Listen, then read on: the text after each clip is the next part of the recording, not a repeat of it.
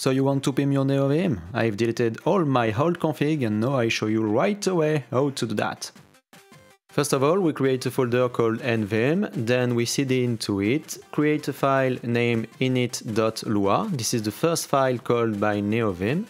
And for demonstrating that, I add a print that say hello in it. If I close the file and relaunch Neovim, we can see that we have the hello world at the bottom left corner. After that, we create two another directory. The first one is called Lua, and in the Lua directory, the A2N directory. In this directory, we create another init.lua file, just like that. Then we add the print, just like before, that say hello from the A2N folder. We can close the file. Then in the init.lua file present under the A2N directory, we add the require that imports the A2N folder. We can close that, and if we reopen Neovim, as you can see, we have both of the print. Okay, we can close that. Then we are going to delete all the print we put under the init.lua file, because this is not necessary at all for Neovim to work. So first of all, I delete that line, and then I delete the line present in the init.lua file under the A2N directory. Okay, we can close that, and then we are going to install Packer that is available on GitHub. This plugin aims to handle automatically the installation process for another plugin. For installing it, you just have to copy and paste on your terminal this line of code. And then we are going to copy this three line and paste it under a file that called packer.nvim that we need to create under the lua /A2N folder, like that. And here we add a hand to close the function, and we can write and close this file. Now we import this file into the init.lua file that exists under the A2N folder, like that.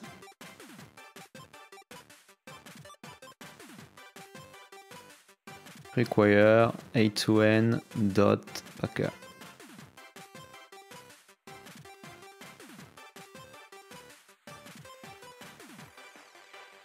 Now we can relaunch Neovim and do a pack async. And as you can see, everything is up, so we can close that. And continue to our next plugin, that is Telescope. Telescope is a plugin for searching file, for example file present in Git or just file present in the current directory. For installing it, you just have to copy paste this line under the file we just created before, the packer.lua file. You can put it at the end of it, just after the packer line, like that. And we can delete this line. And pro tips, if you select all your code on it equal, Neovim auto-indent the code. We can now write the file and close it.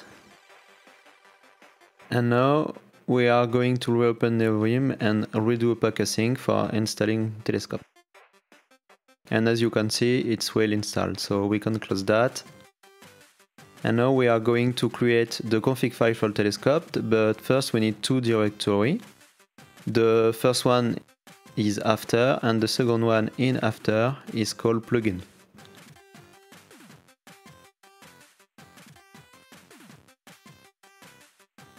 Now in the plugin folder we can create a file called telescope.lua, and in it we can copy paste this two line just here. The first line required Telescope when Neovim is launched, and the second one set the shortcut leader then F for the built-in find file function. If we want, we can duplicate this line and add another shortcut. for example F and G, so like so we can do leader then F then G, and with the git file function we can change the file present in git. We can write and close this file, and after that if I open Neovim and hit \f and f, as you can see it showed the telescope. But I don't love the backslash for my default keys, so I can put space in place of that. If you want to do that, you have to create a file named remap.lua under the A2N folder, just like we have done before with the other file. And in it we put the following code: vim.g.mapLeader then equal space. Just like that. After that, we just have to write the file and close it. And we have to load this file via the init.lua file that exists under the A2N folder.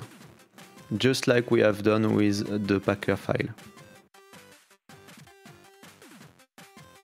A2N.remap.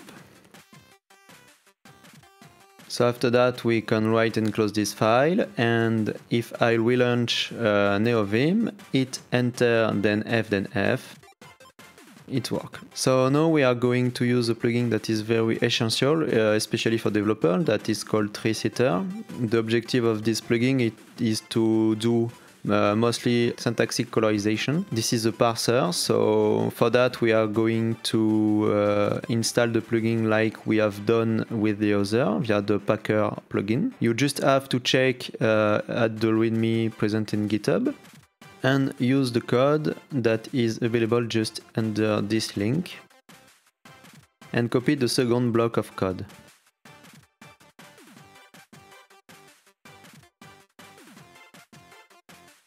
And we add it at the end of the packer.lua file, just like we have done with telescope. Like before, I select my code, it's equal to automatically indent it, and we can write and close this file. We relaunch Neovim, do a pack async, and everything is good if treesiter is installed. So we can close that. And now we have to create the config file for treesiter like we have done with telescope. We create a file named treesiter.lua under the plugin folder, just like that. And in this file we add the default configuration given by the readme that is available just here. And we are going to delete all the comments and the code we don't need. So I don't need that, I don't need that either, I don't need that. We can delete that too. And all this stuff is not needed. Okay, I have deleted one line by mistake, so I just add it. This is the auto underscore install that is set to true. Okay. Now the main option you want to check is the answer install option. In this option you have to list all the language you want to have for your parser. So for example, you can hide Rust, TypeScript, for example JavaScript, Lua, and so on. So now you can write and close this file. And after that, you just have to relaunch Neovim. And as you can see, at the bottom of the terminal, treesiter have installed all the parser we have listed. So now if we reopen the last file, you can view that the colorization have changed. This is not my terminal team that have colored the word, but the parser. Now we are going to pass to the last plugin we need to install, the LSP. We are going to use 0-lsp, available also on GitHub. And for installing it, we are going to use the v3 version, because the v2 use different settings. And for that we are going to do the same thing as before. We add the use line under the packer.lua file that is available right here.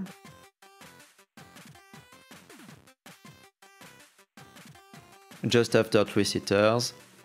And we can uncomment the two following lines because Mason is needed to automatically handle the LSP, so we are going to use it. After that we can close the file, and as you guessed it, we just have to relaunch Neovim and do a pack async. With no typo, if possible. So okay, everything is installed, so we can close that. And now we are going to focus for the configuration file of the LSP. Like the other, you just have to create a lsp.lua file under the plugin folder. And then we can add the default configuration just available here. We can delete these two lines and add the following code for Mason. The first line requires the Mason, so we just have to type require mason.setup, just like that.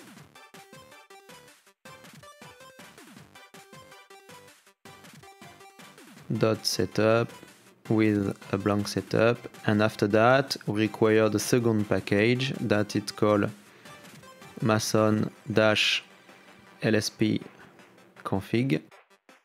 And we are going to put a setup option in it. The first one is called answer installed, and it works like the option we put under the treesiter config file. You just have to list all the LSP you want to have installed on your computer. So for example, TS server for TypeScript and JavaScript, and we can also put the Lua server, Lua_ls. Okay, we can close that and we can reopen that because I've forgotten the second line.